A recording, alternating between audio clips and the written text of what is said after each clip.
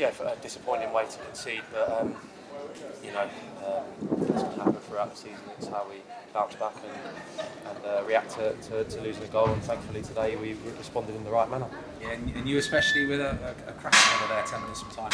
Yeah, I was really pleased. It was Matt Oakley that put the ball in. We just started to turn the screw, I think, just before the goal, so it was kind of just come in and just made a run into the box, and the ball was there. The ball was nice for me to attack and got a good connection. Really, really pleased to see it going. As a centre forward, I imagine that's the sort of goal you just love scoring. Yeah, absolutely. Yeah, scored a few like that in my career, and you can kind of tell with the pace and the kind of whip on the ball that's one really inviting to go and attack. And sometimes you manage to get the connection that I did today, and it was really pleasing to see it going. Shortly before that.